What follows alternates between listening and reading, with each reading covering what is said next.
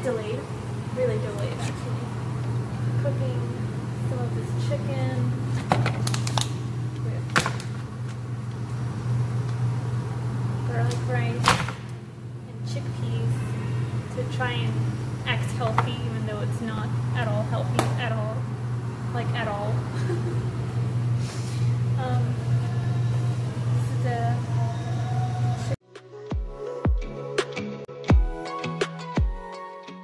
so that's what's happening right now.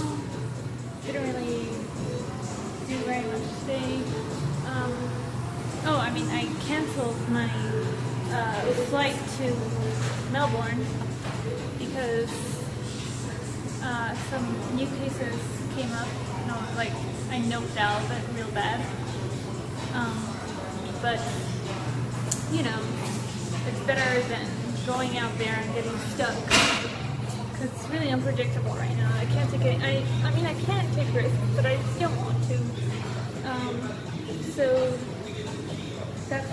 there goes my Valentine's Day shenanigans.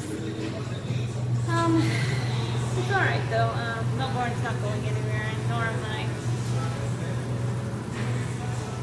I miss Asia a lot. Yeah. But I'm gonna come back to the Gold Coast in 2 weeks, and I might try to go out from Minden, but I don't know.